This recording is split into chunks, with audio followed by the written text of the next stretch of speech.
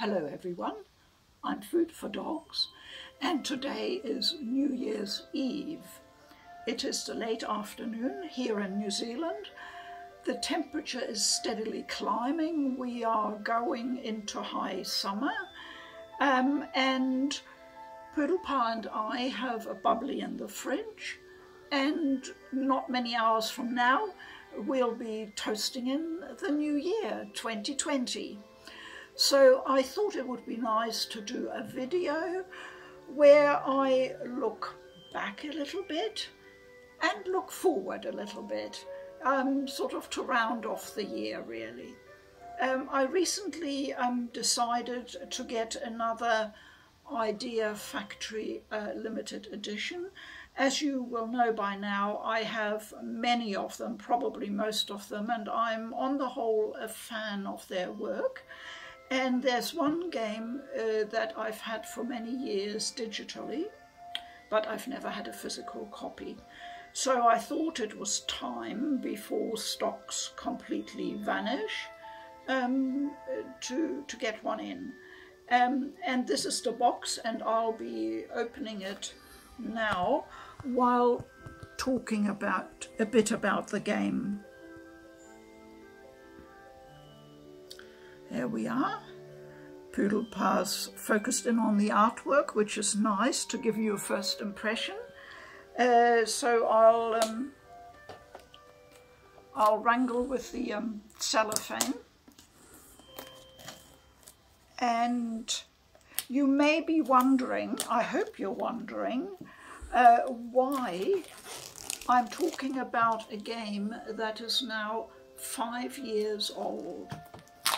Omega Quintet came out in 2015, so it's nearly 5 years. It was the first RPG that IdeaFactory produced for and published on the newish PlayStation 4. I find the Japanese developers are usually a bit slower to embrace a new console. It takes them a bit longer to shift production from the old to the new, especially smaller studios that obviously don't have quite the resources. So I think they brought Omega Quintet with quite a lot of hope to the PS4, and with hindsight we have to say that those hopes probably were not fulfilled, and I will go a bit into the reasons why.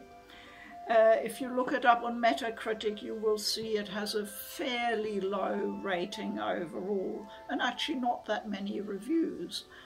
Not many outlets really bothered even reviewing it. But let's have a look inside first.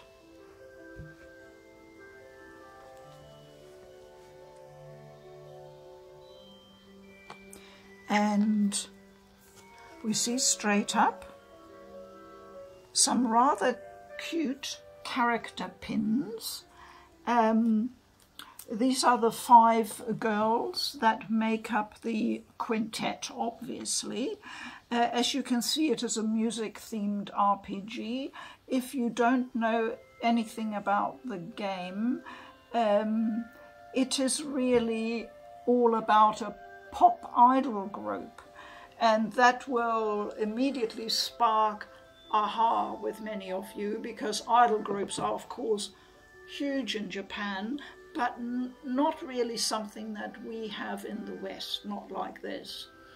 So the story revolves around these 5 girls or young women who, together with the one lonely male, form a group. He's sort of the manager, and they have to face grave danger. Now I can't remember whether I know all the girls' names. This one, the purple one, is Aria. I know that because she's one of my favourites.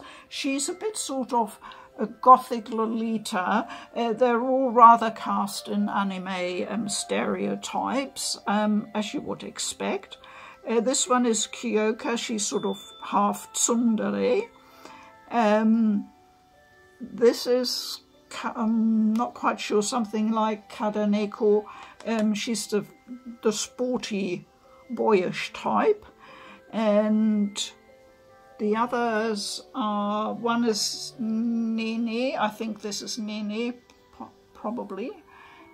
She's the shy, quiet type, and the other one is Otoha, who's a bit the sort of bratty, spoiled type. So you got a pretty good rundown there of anime stereotypes. The girls are all, the characters are well delineated, so you get a clear idea of their different personalities, and they've done that quite well, I think. Let's have a further look. So this is obviously the game. I'll just take it out a bit. Now the game is set in a very in a world that has turned dark because of a dangerous alien force that manifests as a huge number of monsters.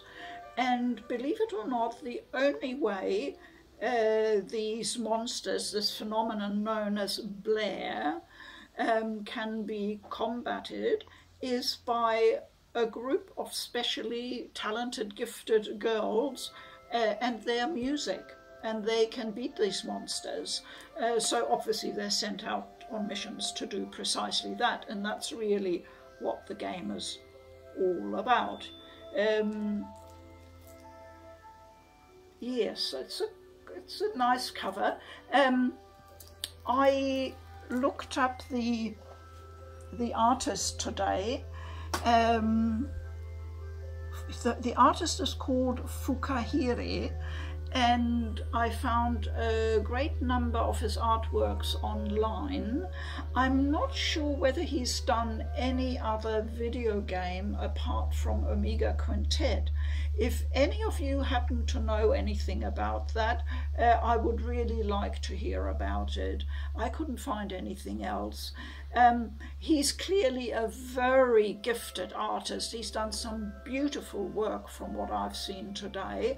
And looking at the artwork in the game, I'm wondering whether they told him to be a bit too restrained, too careful, too simplistic in a way. Maybe they didn't give him enough room for his own creativity to shine through. The artwork's obviously very competent, but I think there's something just a little bit missing. As is common with practically all IdeaFactory games, the backgrounds in the game are not very good. That's a complaint I think you'll hear about every IdeaFactory game every time one comes out.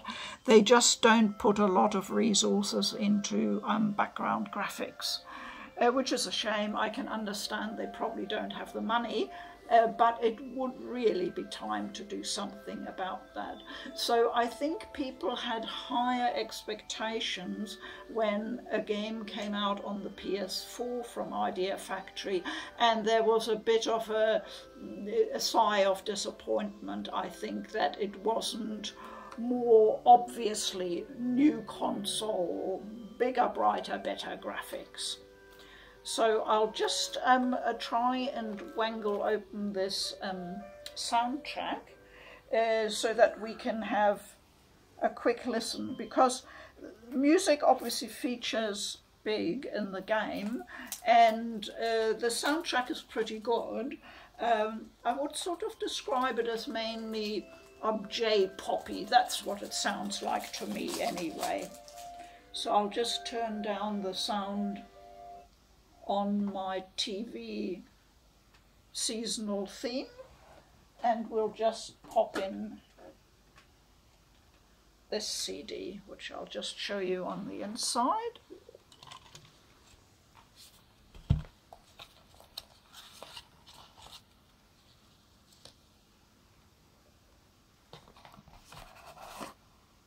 Okay, we'll have a look at that in a moment.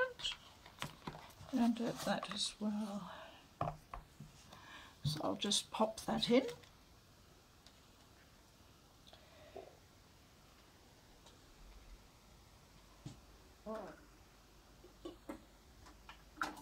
There we are. And off if the old machine has to crank up a bit first, you know, we're rather old-fashioned here. And there we are.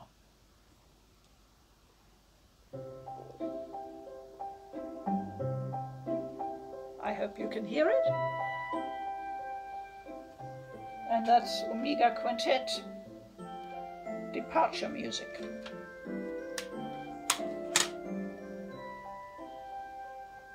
Here we are. It's very nice. It's very nice. The one thing I did notice with it being a PS4 game is that the animations are very well done, and there are a lot of flashy effects in the battle scenes, and for those having the bigger, stronger console is obviously beneficial. I haven't noticed any slowdowns or stutterings or anything. The game runs very well. Now let's have a look at the two books, Symphony of Art and Verse Maiden. They're both hardback.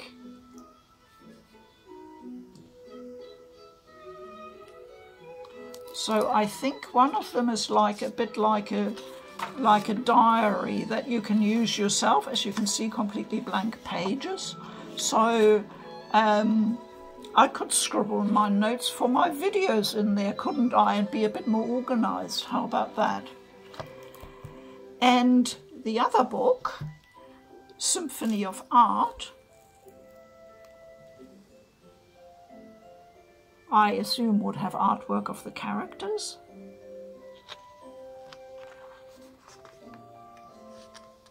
Yes.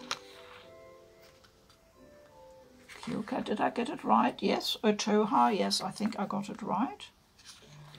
Kyoka. Kanadeko. Each girl has a... you can equip them with any weapon you like, but each girl has a special affinity with one weapon type. Nene, the shy, quiet, mousy girl, she loves big guns. So she is really, really good, even from the back line, with the gun, and can even do aerial damage, area effect damage. So she's one of my favorites to use in battle. Aria, as I mentioned, she's got some very cool effects. I need to talk a little bit about the combat system. The male protagonist, he's really quite nondescript, I'd have to say. Nothing too exciting there. A lot of commentators were a bit disappointed with the story, which is okay, I think, but it won't win any prizes, and the dialogue and the characters are, again, I think they're okay, but it's sort of, you feel like the potential hasn't been quite fulfilled. However, when it comes to the combat, it is absolutely outstanding. It is a very deep system. You can customize the heck out of it. There is quite a learning curve, I'd have to say, and because I only occasionally play the game, every time I go back I have to remind myself and go back into the help files, because it is quite intricate. It is a very, very good turn-based system, I'd have to say, and that is the reason why I enjoy playing the game, more than for the story or music or characters or anything else. It's the combat.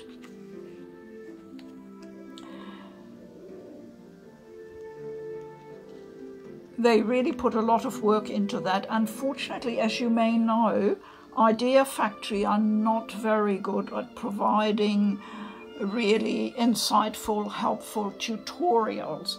They just plaster you with screen after PowerPoint screen of information, which, you know, you don't really have time to fully grasp, nor is it very well explained, so you have to figure a lot out for yourself. That's pretty much par for the course with IdeaFactory. I have to mention one niggly problem with the game, which caused me to finally sort of abandon it midway, and I really always wanted to go back and finish it, but the reason why I have been reluctant is that it's something so trivial that I just don't understand why it hasn't been addressed. The walking speed in the game when you're in a dungeon or out, you know, outside, is abysmally slow.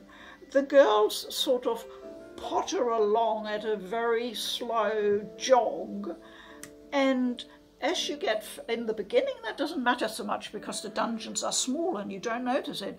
But once you get more into the game, after a few chapters, the dungeons suddenly open up and they are huge. They're absolutely enormous, and you have to walk for miles. What's even worse is that there are a lot of enemies and you simply cannot avoid them because of your slow speed. So you get ambushed all the time, and you just fight battle after battle, even if you don't feel the need for having to level up. For the life of me, I cannot understand who thought that was a good idea. I just don't get it. I thought maybe it was just me, but I went and Googled and found that right from the beginning, loads and loads of players have complained about this. Now, it would have been easy to address, I think, with a patch or something, but they haven't done that, so I can only assume it's deliberate. For what purpose escapes me, I have to say. Now, apparently, I wasn't aware of this, but I found reference to this when Googling, you get an extra ability in Chapter 6. I'm just starting Chapter 5, so I'm almost halfway through the game. And you only get this ability in Chapter 6, which enables you to move a lot faster, and that should really solve the problem, I reckon. The whole thing is bizarre, I'd have to say, and I'm just pointing it out because for one small thing like that, for one small problem, it can really almost flatten your enthusiasm for a game and make you drop it and walk away. That strikes me as silly. However, I will go back and have another go, and with any luck I'll be able to get through to Chapter 6 and finally finish the game, because it is enjoyable to play, I'd have to say that. So we've unpacked everything. We're listening to the soundtrack. So I would now like to just very briefly look ahead. We've had a look back at IdeaFactory and their work on the PS4 in the beginning, and as you can see, there are some downsides and some upsides, but overall it's a bit of an unbalanced package, I'd have to say. As we know, IdeaFactory went on, they've been quite prolific, and this year, 2019 in particular, they have brought us some outstanding work, and I have unboxed both Dragonstar Veneer and Death End Request, the two major RPGs they published this year, and both are really good games. The background graphics are still crappy, I'm sorry, but apart from that, they've really learned to balance all the different elements of a game much, much better. and there's almost no comparison, I'd have to say, between Omega Quintet and one of the RPGs of 2019. So that's really a very good report card, one would have to say. Looking ahead to 2020, of course I don't know what they will give us, but I'm hoping for something. And so far the information I have is that there will be a new game in the Neptunia franchise. Now, I'm a big fan of Neptunia, as you know. This new one is called VVVtunia. Yes, I know.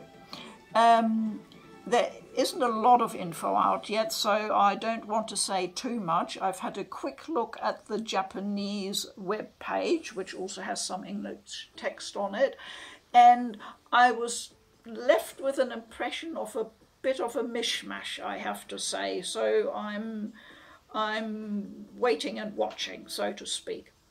The other game that's coming, and we know a lot more about that, is called Ark of the Alchemist, and that's coming out in early 2020, probably end of January.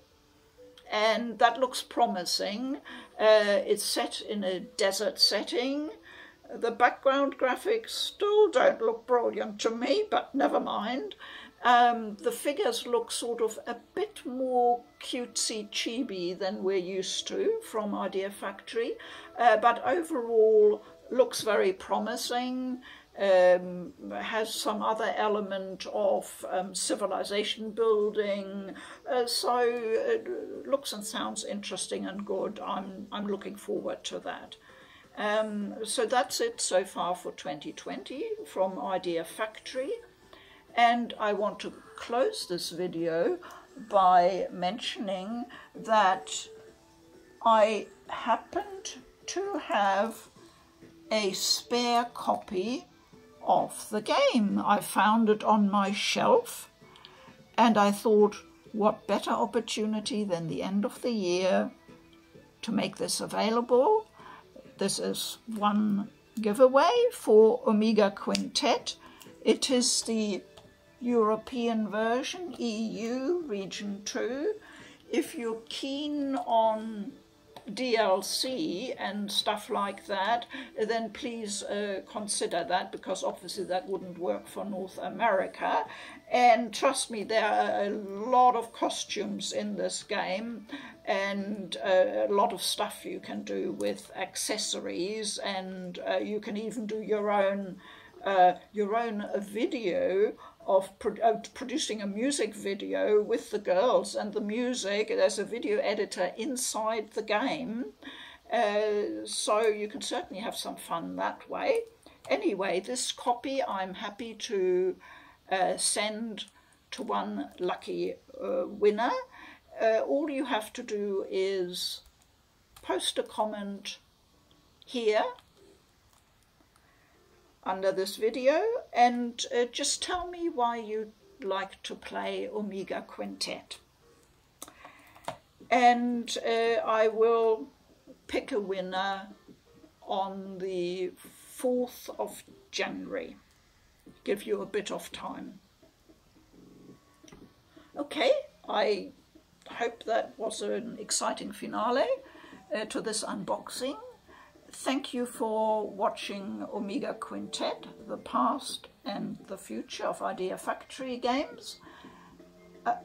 I'm Food for Dogs. Keep well. Bye-bye.